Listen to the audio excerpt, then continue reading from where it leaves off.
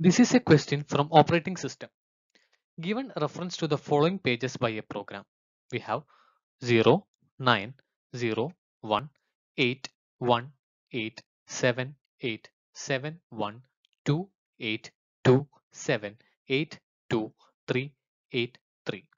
How many page faults will occur if the program has 3 page frames available to it and it uses optimal replacement?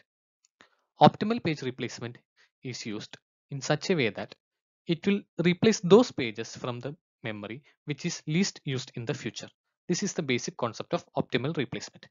Now we have 3 page frames, page 1, page 2 and page 3 available in the memory.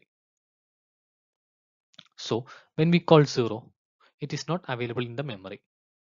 So it causes page fault 0.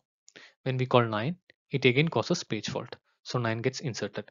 0 is a hit as it is already in memory. 1 is again a miss. So 1 is kept here. It is a miss. Now when we call 8, 8 will be page fault. But we'll replace that page from the page frame that is least used in the future. So we have 0, 9 and 1. 1 as we traverse from here to this side, we have 1 is recently used. Then as we move, 9 and 0 is not recently used anywhere. So let's replace 0. 0 is replaced with 8. Now we have 1. 1 is again hit. 8 is also a hit. 7 is a miss. So 7, to place it in the page frame, we replace among 8, 9 and 1.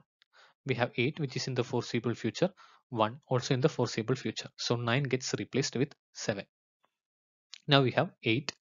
8 is hit, 7 is a hit, 1 is a hit. Now 2, it is a miss. Now we'll replace 8, 7 or 1. 8 will not be replaced. 7 also will not be replaced. Since 1 is not being used, we replace 1 and put 2. Now 8, 2, 7, 8, 2 all are hit. Now 3 is a miss. Now we can replace either 7 or 2. Let's replace 7 with 3. Then 8 is hit and 3 is also a hit. So the total number of page faults includes 1, 2, 3, 4, 5, 6, 7. So option A, 7 is the correct answer. All this dot represents page fault.